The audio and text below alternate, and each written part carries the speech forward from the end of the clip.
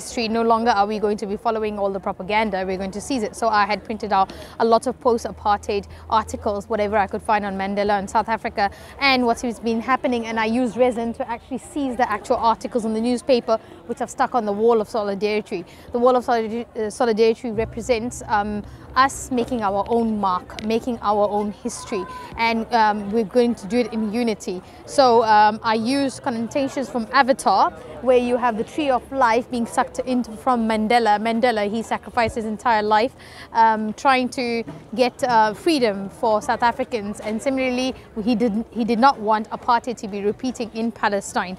So the Wall of Solidarity has these little notepads for every viewer that will come to write a note, to show solidarity against apartheid.